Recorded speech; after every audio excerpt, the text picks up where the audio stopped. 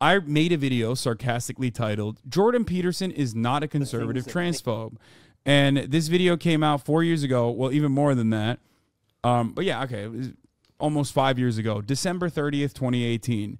I wrote this video and I made this video. It has 2.9 thousand likes, 146,000 views. I can't see the dislikes now, but I'm pretty sure that the dislikes greatly outnumber. RIP to the dislike button. Yeah. See, someone, Fizz in the chat says 6.1K dislikes. If we look at it, if we look at the comments, and these are 1 month ago, obviously, which is why they're going to be greatly different. But if you look at the top comments, okay, from, I love to see the intellectuals come out in the TYT comment section. I said 4 years ago. It's amazing how mischaracterized this man gets. Whatever you think about him, he said repeatedly when asked, he'll use the pronoun he, she. Like, back then, it was very obvious that he was transphobic, but people just refused to recognize that he was, and people were going crazy over it. Like, they anytime anyone said anything like this, they would get absolutely ripped up to shreds. Yeah. And the reason why I'm showing this is not to be like, look how right I was even 5 years ago. It is funny to see how Peterson has completely validated every unfair attack that the left has made about him in the last like year, and all his fans just went quiet. Like, nobody's came forward and been like, yeah. but even then, this is 5 years ago, and he was still like, you know, this is him. He's a ridiculous person. This is him at like a Turning Point USA conference. You know what I mean? Where he was like a keynote speaker, and people were still refusing to recognize that. And it just like, it sucked because back then everyone was always like, oh, you're a piece of shit. You're a soy libtard. You're attacking this like profoundly beautiful centrist mind who only has the best intentions and like wants what's best for society. He's an intellectual. Who the fuck are you? And then I didn't have a base of support, but now I do. Yeah. Some of which who used to be fans of Jordan Peterson.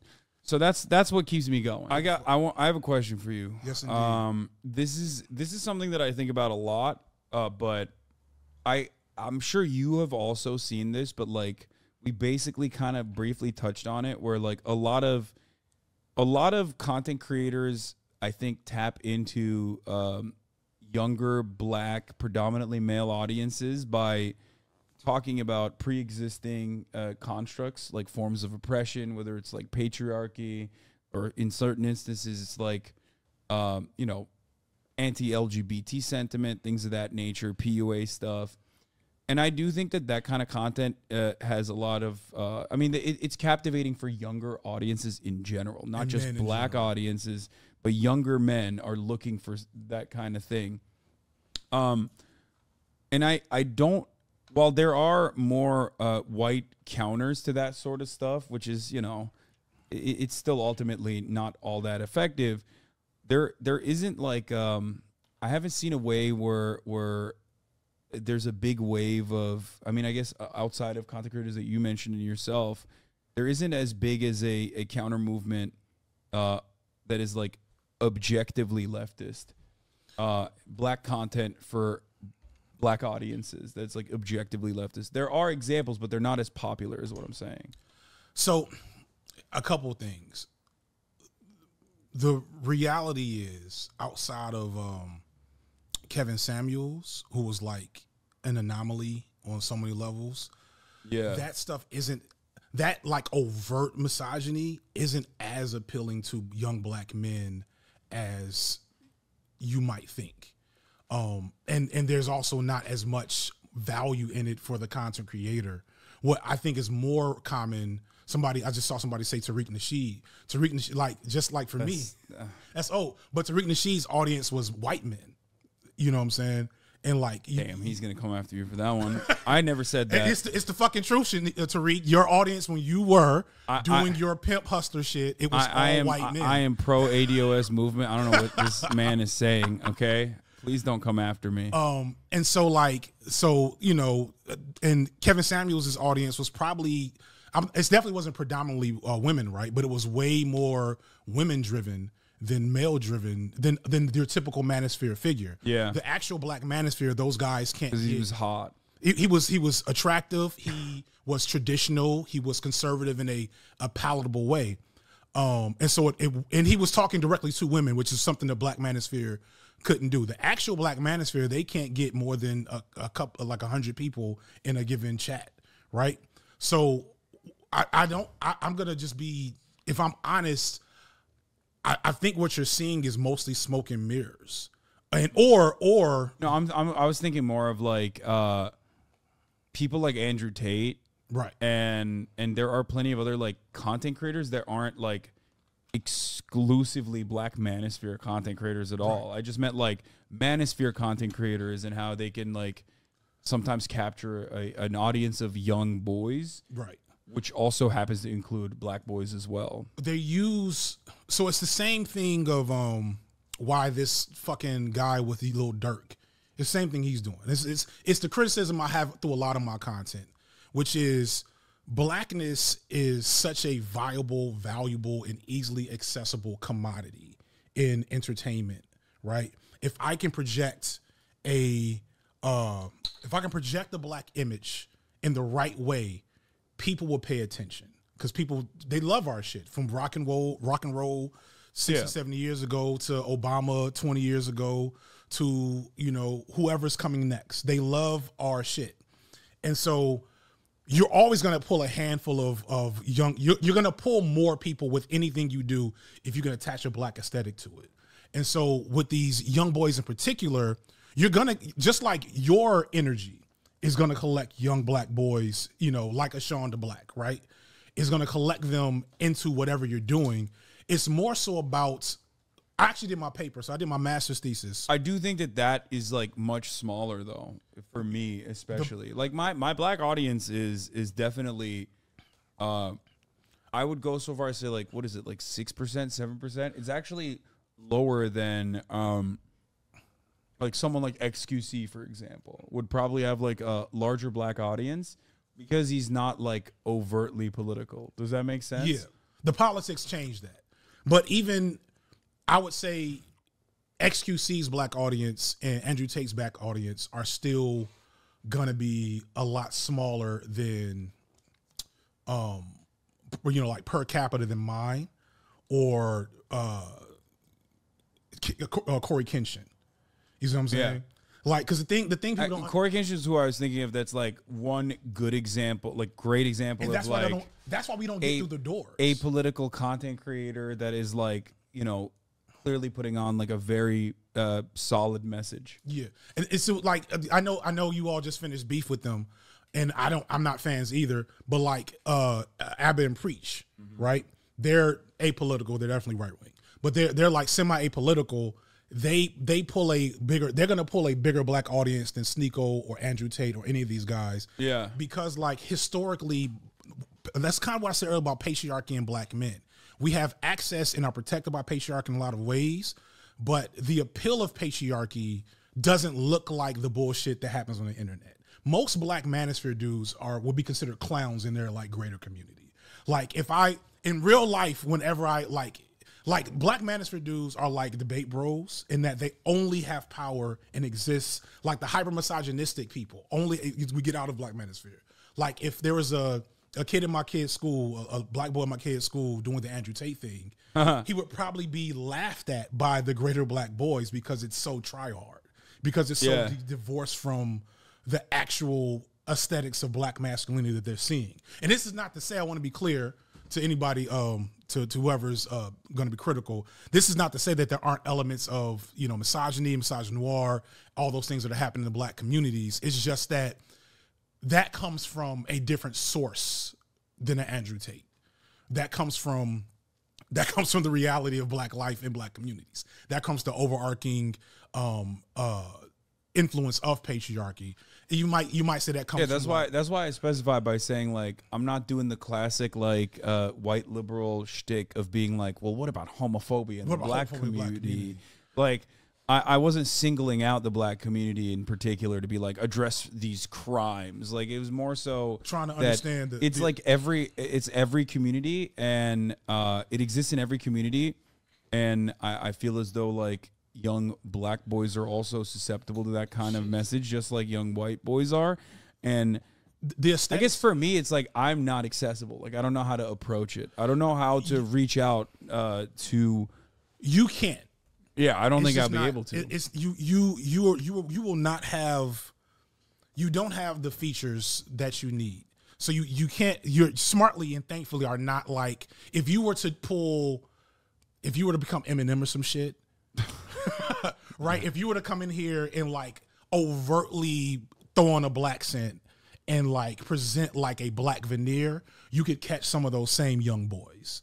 But you, thankfully, because I was saying Aiden Ross. You want me to be Aiden Ross? if you were Aiden Ross, yeah, you could do it because because a lot of these young boys told you to wear a do-rag, dumbass. please don't do it. I would get That's canceled. bad. If I have worn it when someone sent it to me. you didn't know what Well, I mean, I had to. It's that's gonna be a on the black cover. fan of mine sent it to me on one of my PO boxes. I had to do it one time.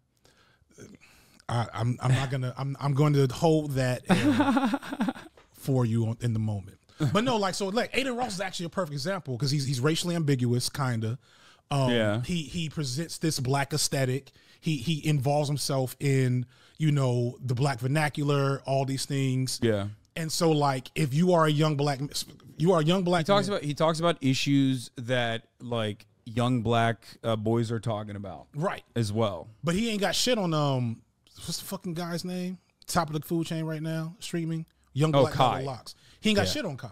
Yeah. And so it's like the black boys are actually watching Kai. Oh, 100%. Like, They love him.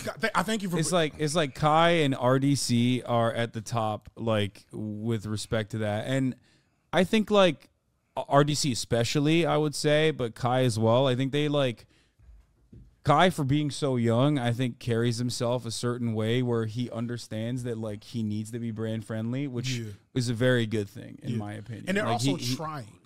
Yeah, You know what I mean, like the thing that when you're going back to like even talking about my sons, when you are a young black man, you don't have a lot of imagery to aspire to. Like the images are often manufactured, and you can kind of tell.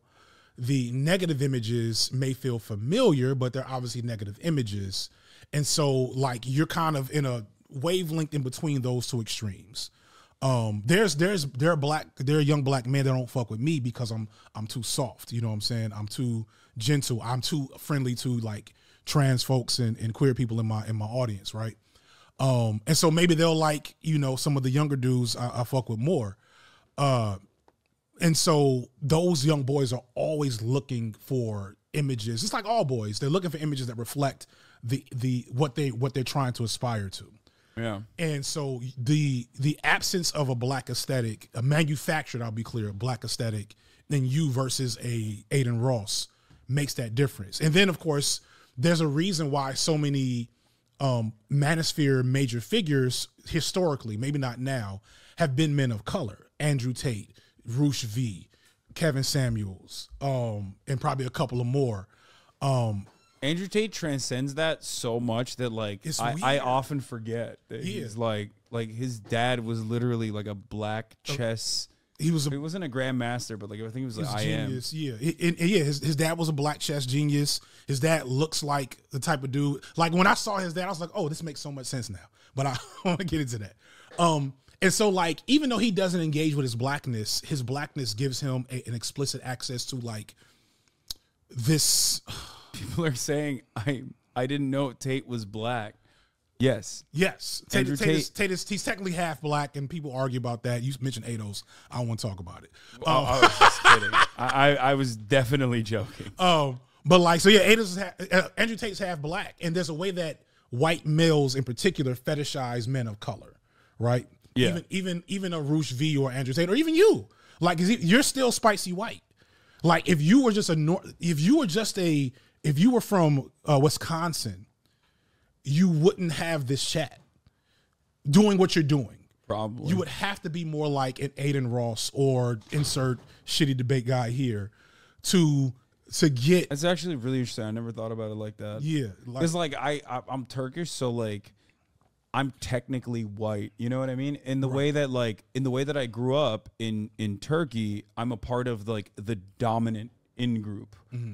like if whiteness is proximity to power, I'm politically white. So I never really thought about it as like being anything but that. You're not Georgia white though.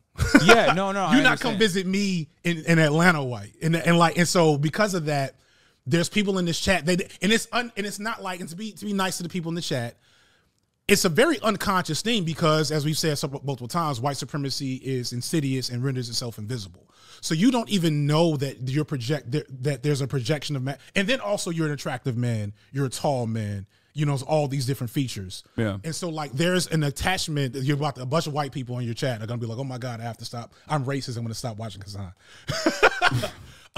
But because of that, like that is how a lot of this shit works. And so you're maneuvering multiple discourses of race and gender unintentionally.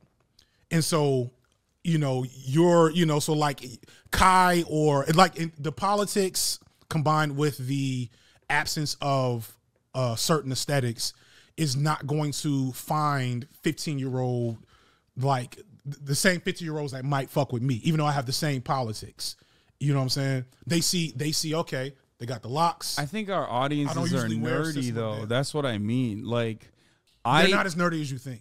You think so? Well, my audience isn't as nerdy as you because like think. the way I see it is like, I play a lot of basketball. It's like one avenue that I have to like talk to people directly that don't know who the fuck I am, and I take advantage of that as like a normal person. You know what I mean? And every time I talk to like, I don't know, I mean, there's a very diverse group of people, but like anytime I talk to like black teenagers, they love Aiden Ross. They know about Aiden Ross. They obviously love and idolize Kai. But I don't think they're like that invested. I mean, it's sampling bias, obviously. Well, no, it's. I mean, yeah. So them in particular, right? I don't know. I can't call it, especially with Aiden. But it's also like the aspirational masculinity. They can't aspire to what you're doing that much. They have to find something that is more in line with what seems realistic and what seems accessible. Yeah, you know what I'm saying. If they aspire, like the same, if they aspire to what you're doing too much, they're going to face criticism from their peers because of how distant you are from black aesthetics. Yeah, you know what I'm saying. So it's like you just, you know, it is what it is. And on the flip side, one of the reasons why I do what I do is because I want to break down why that aesthetic isn't all that healthy to begin with, so that, you know, young guys, young black boys are aspiring further to even like a Childish Gambino, who I'm like very critical of, or what's the dude that plays? He's in Lakeith Stanfield, right? Yeah, you know what I'm saying. Like, who also is like he's gone down like a weird path, I think, post-COVID. No, don't tell me. Yeah. No. I mean, I loved him. I love him. He worked with fucking Boots Riley. Like, you can't, it doesn't get any better than that. So I figured I think I mean, who knows? He may just had a moment because he's also a rich actor. Thank you. Yeah, post-COVID. Like, don't say Lakeith Stanfield. Yeah, no, I thought he did, like, post-COVID. I remember seeing some stuff, but somebody will I think he's maybe it's not like that. I don't know. Maybe I don't know. We're gonna rebuke any. We're gonna hold that. I can't bury any more black men I admire. Like between we started with Cosby however many years ago, and like I wouldn't even get into the Kanye shit. And, and fucking now Killer Mike, like people I wasn't even expecting to come out of a bag like that. I think we have to check out Durag Hasan. Wait, is it? Here. This is I was. Big up the whole island, massive. Oh God. Fuck yeah, I'm gonna put it on, dude. They sent it. Oh. This is big up the whole island, massive. It's your boy Chetana coming straight from that Golden Globe. Is this Chet Hanks? Yeah, it's Chet Hanks. Yo, I've never seen him actually do that shit. Yeah, that's Chet Hanks. He's fucking God. Hasan, you have transgressed. In the name of God, but it's okay. I ask the great extractive industries, mining, oil, forest, real estate, agribusiness to stop destroying forests. Okay, this is okay. Listen, I can explain. Okay, I can explain. No, why did you guys show him this? No. Oh God. Oh no. Oh no. Oh, I will never. Oh no, it's Jover.